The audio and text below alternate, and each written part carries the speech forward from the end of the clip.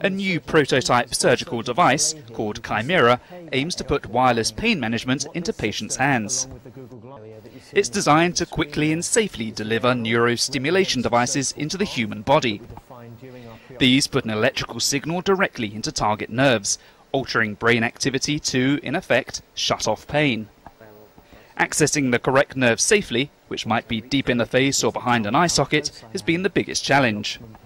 Simon Karger, from developers Cambridge Consultants, says Chimaera could eventually make neurostimulation available to many more patients.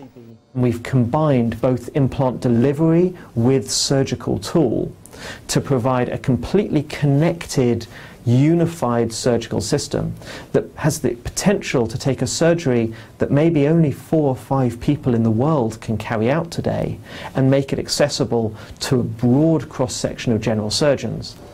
A preoperative CT scan creates a 3D X-ray for surgeons to map out the best path to a nerve.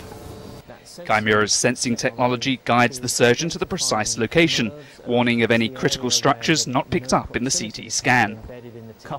It can be used with wearable devices such as Google Glass, meaning surgeons can literally see where they are during an operation.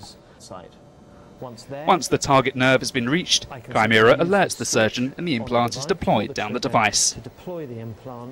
Karger says devices like this could pave the way for wireless pain management for patients, using, for example, their mobile phone. Imagine a migraine sufferer who literally, as they feel the onset of their migraine, can reach for their cell phone and dial down the pain. That is a life-changing therapy for that patient. The developers say Chimaera is the equivalent of a concept car that demonstrates their vision for the next generation of surgery. They are now looking for partners to help turn it into a viable medical device, leading to clinical trials.